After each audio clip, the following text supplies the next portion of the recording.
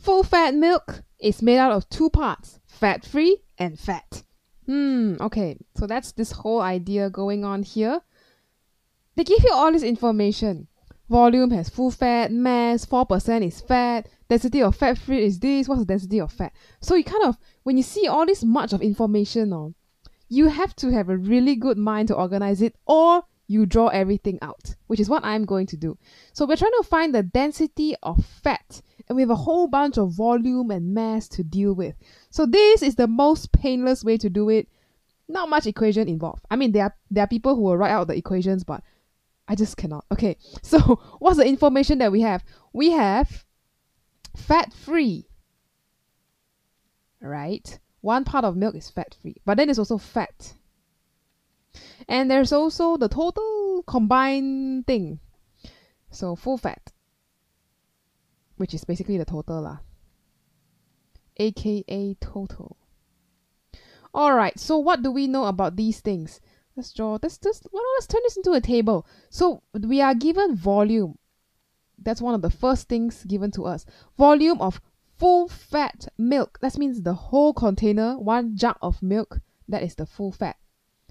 So that one we can write it down here actually. 1 times 10 to the negative 3 in meter cubes. So all's good. Okay, so that's the thing that is given to us. What else do we know, huh? Oh, mass of 1.05 kg. So let's write that mass in kg. Extend the table a bit. So this is 1.035. Very nice. Then what else is given to us? They give us a percentage. What are we supposed to do with the percentage? Percentage is for volume, right? Pardon my lines, it's not very straight. 4% fat by volume. So it means you can only do 4% of volume.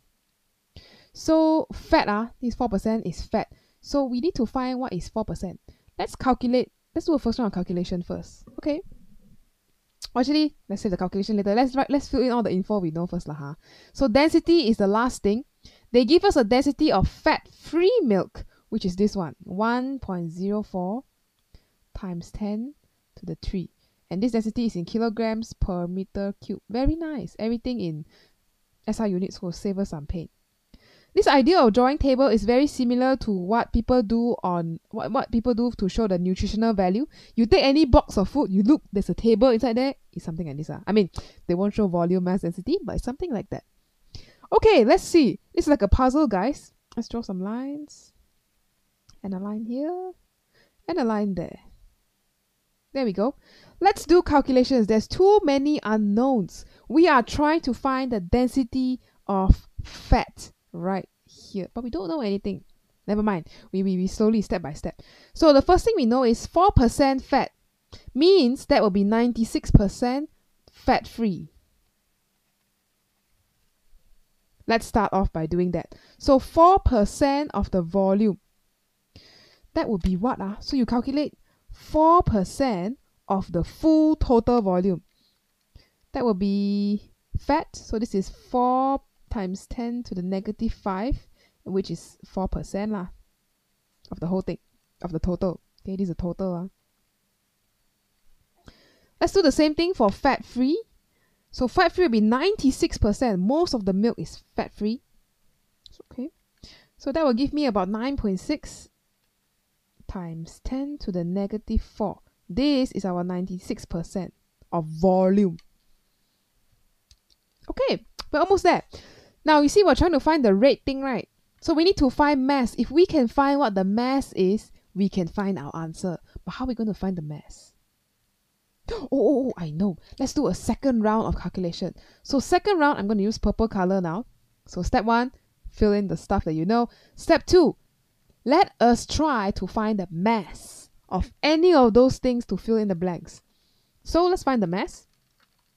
I think we can find the mass right here, because we know that density is mass over volume. So mass will be density times volume. Let's do that. So to find the mass of fat-free milk, we're going to multiply the density, 1.04 times 10 to the 3, times the volume, 9.6 times 10 negative 4. Okay, so we write that down lah, 0.9 998. I guess I could keep the same decimal if I want to, but 9984 lah. Ah, so if I know the total is 1.035, this is the total lah. I can just take total minus the mass of fat-free. And that will give me 1.035 minus 0.9984. So that will be 0.0366 mass of fat. Now, this is the beautiful moment. We have enough information to calculate the density of fat already. Yes. Density is mass divided by volume. Okay, 0.0366 divided by 4 times 10 negative 5. Make sure I don't press correct. Okay, this one looks more correct. 915 kg meter negative 3. Okay, so I guess that's correct. But the answer is in, there's a 915 there, but it's 9.15 times 10 to the 2. So that works too. That's fine. So this one is the answer. Okay, so this table will be one of the ways you can solve this question. You can write a bunch of equations, sure. You can do that if you are able to lah. But if you don't know, then you solve like this one. It's like solving a puzzle. What's the empty space? Can I fill in the blanks based on what you know? Okay, you cannot simply say, oh, I average the density, I average the mass. No, cannot do like that. Okay, so the best answer here is B. To solve that. By the way, this is a past year question in case you cannot recognize it. It's from, I think, MJ18, P13. You can go take a look to see if you can find it. P13. So yeah, this is a past year question lah. Alright, so this is the Sudoku way, puzzle solving, draw a table kind of way to solve it. Hopefully that was helpful. Check your calculations when you press calculator. Lots of stuff you can press wrong. That's all for this question. See you in the next one.